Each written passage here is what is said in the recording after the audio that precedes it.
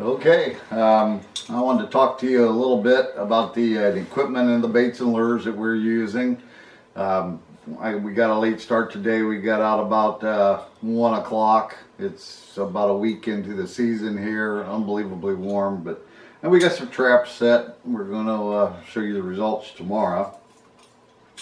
One of the main traps that we are using is this Diablo, and these dog-proof traps have just changed the way we coon trap. They make you a lazy trapper right here. They're really easy to use.